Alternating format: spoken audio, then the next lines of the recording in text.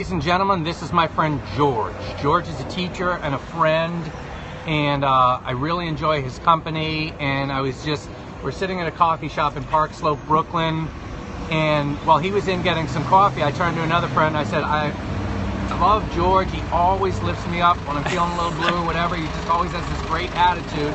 And George, not coincidentally, maybe is a teacher. And so we talk about all things here at this coffee shop. But George is a teacher, and we talk about culture and school culture. And he was just telling the gathered friends here a method of making homework better and more palatable. So, George, can you tell us where you teach, what you teach, and then this method that you have that maybe could make everyone's lives better? It helps with most kids. You teach where, pal? Manhattan Comprehensive Night and Day High School. I teach at night. Okay, and the students are how old? Like the students are 19 and 20. Okay, they're trying to finish up after hitting some bumps in the road. Got it. So it's a special class of persons, and they need, you've really thought about what they should be learning and how. Right. So give us quick. What is this homework method that you think could be helpful to people? I think you have a better chance of students finishing homework, parents being able to help kids with their homework, if the teacher gives them 10 to 15 minutes in class to start that assignment. Okay. The numbers show that a kid is more likely to finish an assignment that they started in class and are able to finish at home. Right. This is music to my ears because I think a lot of administrators and teachers and just everyone don't understand that in many homes this is how it goes. Remember now, kids have gotten up earlier than their body clock wants them to. They've gotten up at 7, they're dragging, they're then in school all day, and school is an effort for them. Not only the work, but also the social interactions and such. At the end of the time, when they get out of 240, they are, to one degree or another, drained. There's a lot going on. And they also haven't had enough athletic movement, so their brains are tired, but their body might not be. And so, hey, they want some downtime. They want some time to relax and unwind. I respect that.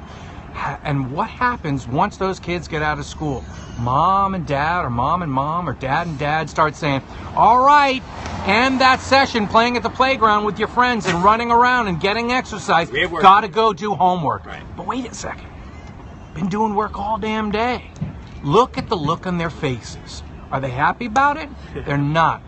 Some of them are. Some of them are more respectful of it than others, but many of them are not. And so I hear some of you saying right now, well, fuck them. Fuck the little brats, They should be able to do it. But I'm going to take the counter to that, and I'm going to say, but I want my kid to enjoy school. I don't want them looking at it as a chore. And so I want to find things that'll make it more palatable for them to go to school. I want them to learn in there. I want them to work.